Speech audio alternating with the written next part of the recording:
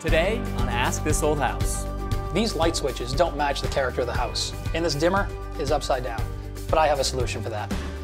Wait a second. Heath, does that say up? It does. So all we had to do is just flip it around? Turn it around. And in Future House, I'll see how geothermal is becoming more affordable for the average homeowner.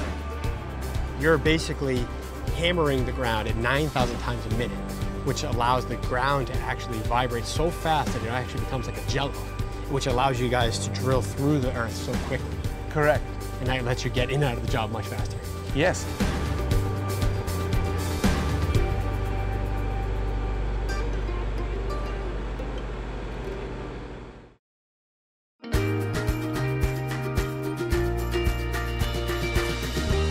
Hi there, I'm Kevin O'Connor, and welcome back to Ask This Old House, where we would love to hear from you if you've got a question about your house. Keep those questions coming because we have got the experts with the answers. So what's the difference on that one? That's just a straight flippy up and down toggle one. It's a toggle switch. Toggle, yeah, a three-way so- toggle yeah. switch when you have So I multiple know- locations. So I know this one. This is the spinner. What's going on spinner here? rotary What's dimmer. going on? We'll learn about switches. I'm getting Learning? all the technical names. Flippy spinner? We're giving him a little crash course. 0 for 3, I think. Heath, don't be bogged down with this guy. You are up first. What are you working on? So today we're looking at replacing a light switch, trying to replicate an antique one that a homeowner has in their home. Cool. All right. Well, grab your stuff and get going. I'll get going. Richard, how about you? What do you got? Nothing.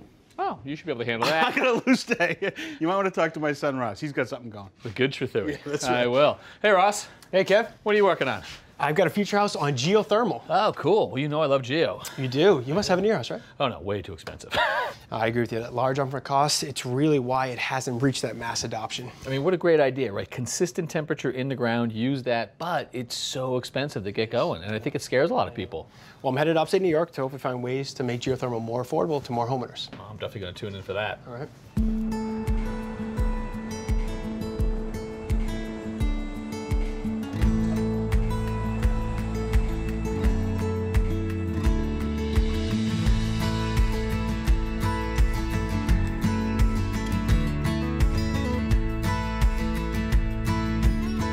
Hi, Jane. Hey, Heath, thanks so much for stopping by. Nice to meet you. You have a beautiful home. Yeah, thanks. It's a 1920s duplex. My husband and I live on the first floor. I'd love to invite you in and take a look at the light switch. Sounds good. Let's take a look. So Heath, this is our living room with the light fixture that I told you about. When we bought the house 2 years ago, there was no overhead lighting. Okay. So my husband installed the ceiling fan with the light, and then this is the switch for it. Not crazy about You're it. not crazy about the switch? Well, the first thing I can tell looking at it is it looks like it's upside down. The switch is upside down? The switch is upside down. Jeez. And the way to tell this is typically this dimmer would have the slide on the right side and not the left. And when you go to use it, you might have noticed that when you push it up, it actually dims down on the slider. And when you push the slider down, it actually raises the light fixture. Yeah, it doesn't totally make sense. Yeah, so well, let's take a look and see how it operates. It looks like it doesn't work too well for what we're looking at either. It's not the best. Let's see what we have for a light fixture. So the good news is you have a dedicated LED fixture, which means it'll last a really long time and it's really energy efficient. And that helps us with this issue as well. That probably means this isn't an LED compatible dimmer, which is an easy enough fix. Okay, so one of the things I want to ask you about is in my son's room, we have one of the original switches. It's a push button. Okay. Can I show you that and see if it might work in here? Absolutely, let's take a look. Okay. So here's Wesley's room. Okay. Oh, and here's our light switch. And these are beautiful switches. You don't see these too often anymore. They used to have these beautiful mother of pearl inlays into them with the brass plates. They're really, really nice. Let me kind of give you an idea of how these work. Normally we'd send the power wire to one screw, the load wire, in this case the light fixture, to the other screw, the ground on this guy. And if you look inside the switch where we cut it, you can see two tabs that are separated. When we turn the switch on, the two tabs make contact, let power go to the light fixture to turn the light on. When you turn it off, it breaks the tabs, no power to the light fixture. Like you said, these are really beautiful lights, but why aren't they used anymore? A couple of reasons we've heard. One, A little the loud. noise, a little loud.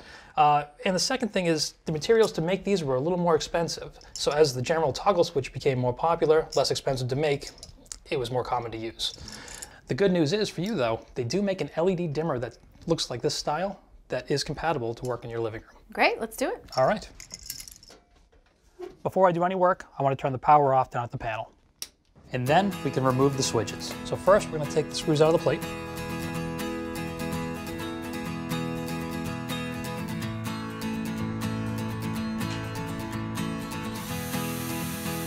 Now you can watch This Old House and Ask This Old House anytime, anywhere. Download our new app to stream full episodes to your tablet, your TV, and your phone. Binge on classic episodes, catch up on recent renovations, and get step-by-step help projects all around the house. And best of all, it's free. The most trusted home improvement information is now available on your Amazon Fire TV, Roku, Apple TV, iOS, and Android devices.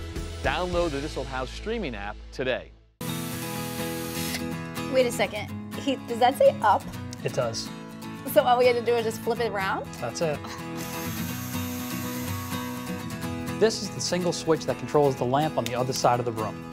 So we're going to take the feed wire off first. The dimmer is the one we're going to be replacing that goes to the LED light on the ceiling fan.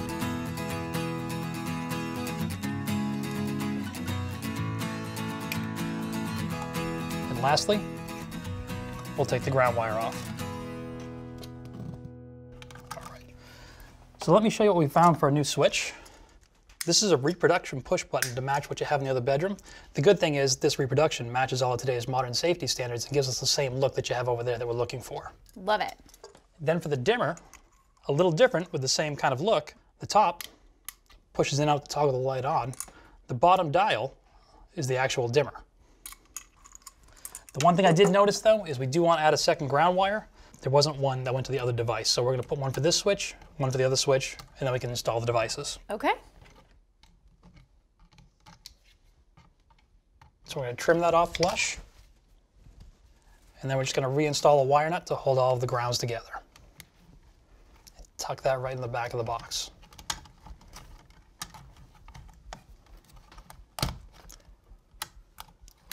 And now we're ready to install the new switches.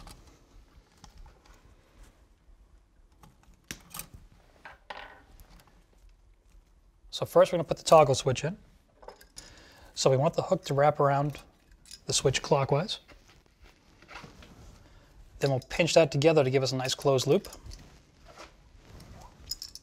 And that way when we tighten it, it'll draw that wire together and keep it nice and snug. Next we'll go to the red wire. In this case that goes to the receptacle that controls the lamp. And with this particular switch, it's designed for the wire to slide into here, and the screw actually acts as a clamp internally. So instead of wrapping it around like we normally would, that clamp will hold the wire internally. And we'll do the same for the feed wire.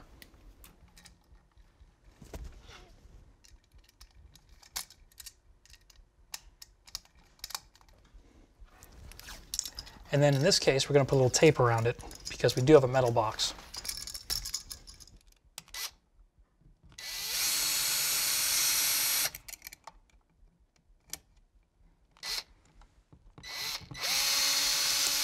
For the dimmer, we have pigtails that we're actually going to attach using a wire nut.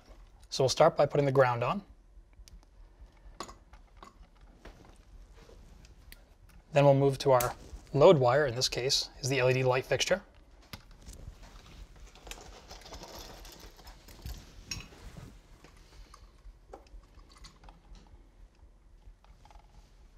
And then finally we'll connect the feed wire. Since we have enough slack on the existing wires, I'm just going to cut off this loop and start with a freshly stripped piece.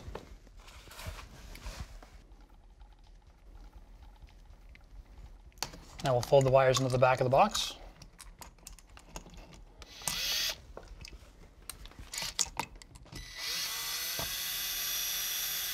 And finally, we'll put our new plate on. All right, the new switches are all in. I love the way it looks. And the breaker is on. Let's give it a try. All right, this is for the lamp. That's for the lamp. Lamp looks great. Success. And now for the new dimmer. Looks good. And there's the dimmer. Perfect. Works, looks great. Thanks so much, Heath. Thank you. Want to tackle all your home improvement projects with confidence? Join This Old House Insider, a new streaming service from This Old House, the iconic Emmy-winning series that inspired a generation of home enthusiasts. Stream over 1,000 episodes of This Old House and Ask This Old House, commercial-free. Watch it all in the This Old House app and join live online Q&As with our experts. Best of all, you can try Insider free for 7 days. To join, go to thisoldhousemembership.com.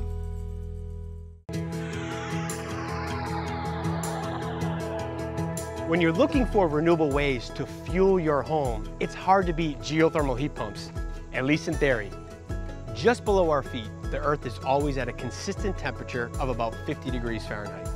Using a looped pipe filled with water or antifreeze, you can tap into that constant temperature. In the summer, that well can be a place to dump excess heat. And in the winter, heat can be pulled out of the ground. That same system can also provide hot water for your showers and your dishes. It's incredibly efficient and requires no fossil fuels. So why isn't geothermal as common as solar or wind? For one thing, drilling a well can get very expensive. Some of it's because you don't know what's below your feet when you start drilling. It could be soft like this, or it could be hard as a rock. It's also typically a messy process that involves big equipment that doesn't fit in every yard. Here on Future House, we've been exploring ways that geothermal has been getting more accessible. I toured a community in Texas that installed geothermal wells before any houses were built. Every home in that neighborhood was connected to the geothermal system, and each house only paid a small portion of the overall costs. But what if you're not moving, or you like the house you live in? Today, I'm headed to Albany, New York, to see the evolution of geothermal that may allow it to get deployed to many, many more houses. Ross, welcome to our drill site. Thomas, thanks for having me. When I think of geothermal though, I am not thinking about established neighborhoods with small lot lines. I mean, I'm thinking usually major renovations, new construction, large projects. This is unique. This used to be the case up until now. What we're trying to do is bring geothermal to residential neighborhoods. And to be able to do that, we had to design for modularity and be able to squeeze into really tight spaces. Yeah, when I think of a traditional geothermal rig, I'm not thinking of something this small. I mean, it's fitting between a tree and the house and a small lot like this. This is compact. Correct. We tried to design to be able to squeeze into really tight spaces, and to be able to do that, we designed the undercarriages to have rubber tracks, to be able to rotate 360 degrees without churning up the yard, and it also distributes the load so that you don't damage driveways. That's great. All right, so this is the rig. Let me see it. Yeah. So you see how the drill is in place now. The casing is vertical. So we're about to commence with sonic drilling, right? And what sonic drilling does is oscillate that casing vertically at up to 150 hertz, and that is 9,000 vertical beats per minute. So if I get a recap here, you're basically hammering the ground at 9,000 times a minute, which allows the ground to actually vibrate so fast that it actually becomes like a jello, which allows you guys to drill through the earth so quickly. Correct. And that lets you get in and out of the job much faster. Yes. Right now, and we are adding an additional 10 foot of casing to the drill string, and you'll see that we are running 10-foot casing lengths as opposed to 20-foot casing lengths, and that's going to help us make the entire system more compact. Got it. So if you were using 20-foot casings, this truck would be a lot larger. Exactly. Gotcha. Okay. With this sonic system, we are able to install the casing all the way down to bedrock in 30 minutes. A conventional system could take up to 7 hours to install the same diameter casing to the same depth. Wow, that is a significant difference. And they will not be able to extract that casing. Every piece of casing that you see on our pipe handler right now has been used on previous projects. We have not replaced a single set of casing. And that's really unique because most installations that I see, the casing stays in forever. Right, and the purpose of that casing is to prevent collapse of the hole and to retain all of our drilling fluids, which will increase the rate of penetration as a whole for the entire project. This allows us to bring down the cost even further for the ground loop installation. So that 6-inch casing has made its way down 82 feet, lodged itself into bedrock, and now they're switching to another drill rig. Exactly, and that's going to have a down-the-hole hammer, which we call a DTH, and it's going to be drilling through the center of this 6-inch casing all the way to bedrock, and then from bedrock all the way through to the total depth, which is the design depth for this well. This well is going to be a 300-foot well, and this project will have 2 of those 300-foot wells. Gotcha. While we are drilling, you'll see that all of the rock chippings and mud and swale that is excavated from this hole will have to come up the hole. And instead of dumping it all on the customer's yard, we are transferring that to our mud processing unit. And our mud processing unit will be able to separate the solids from the liquids. And this enables us to recycle the water and reuse this same water over and over again and clean that water to within 30 microns, which is about 1/1000th of an inch.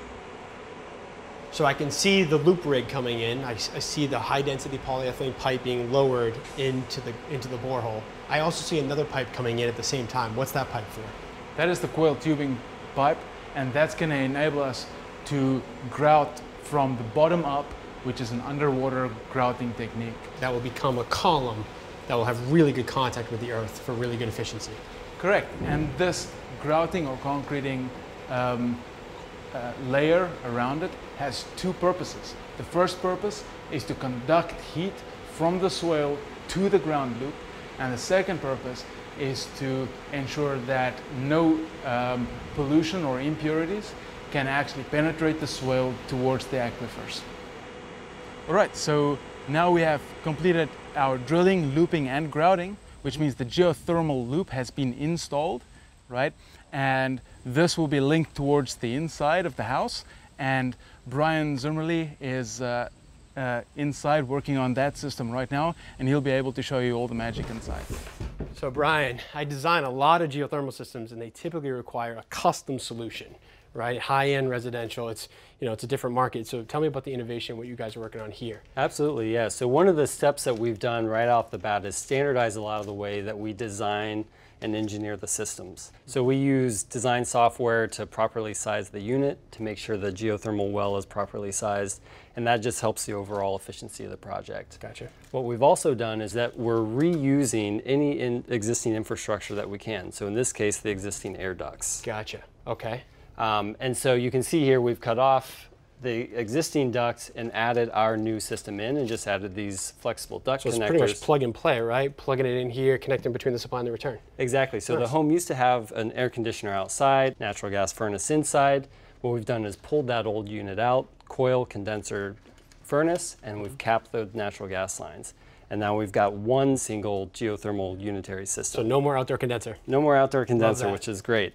Yeah, and you'll notice too that one of the things you'll typically see in a geothermal system is a separate pump box that has your pumps and some of the flushing ports in it.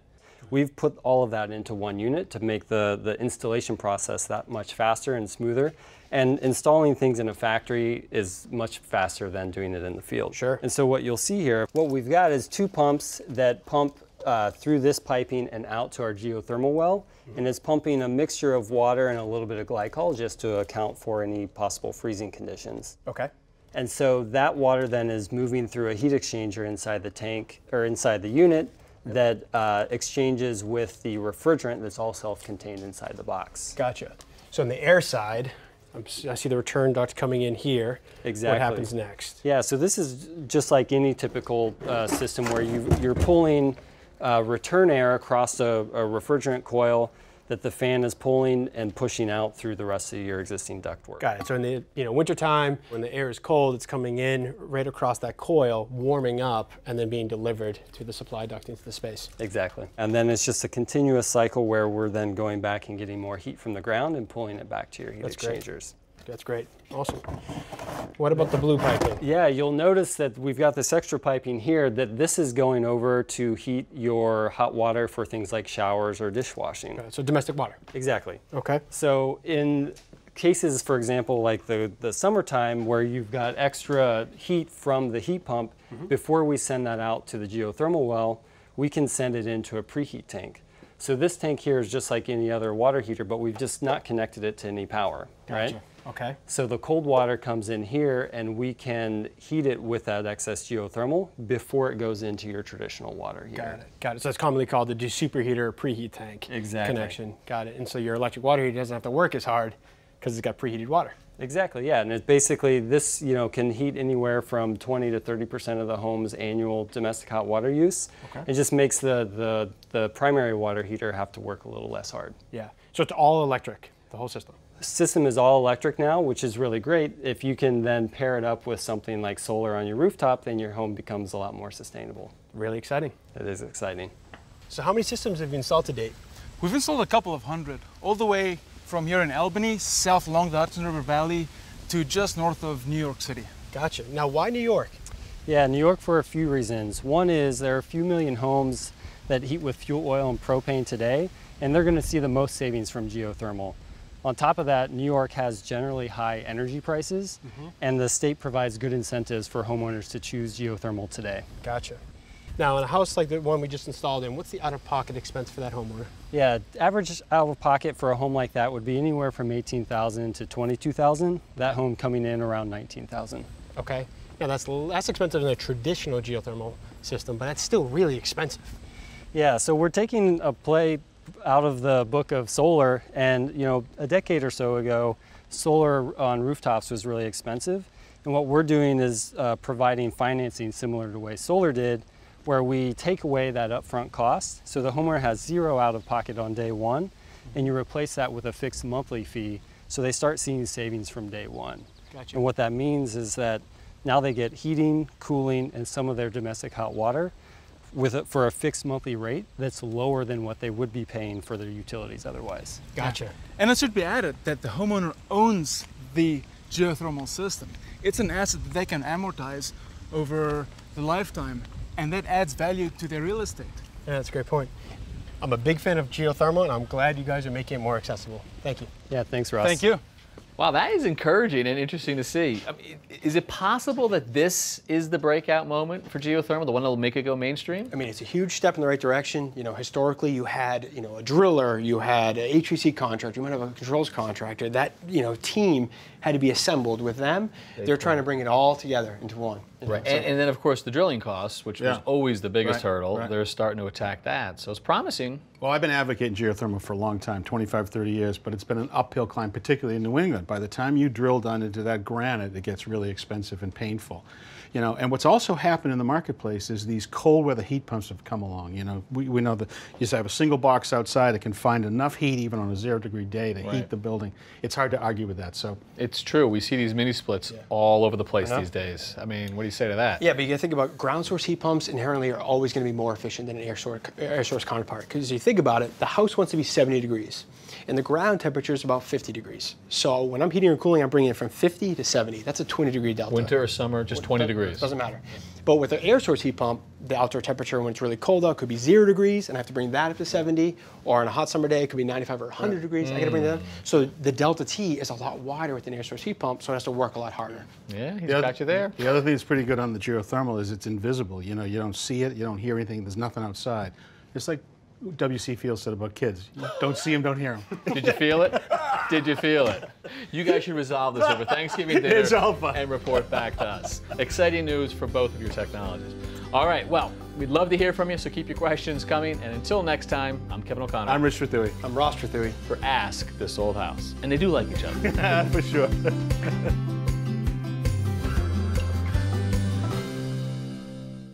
Thanks for watching. This Old House has got a video for just about every home improvement project, so be sure to check out the others. And if you like what you see, click on the subscribe button to make sure that you get our newest videos right in your feed.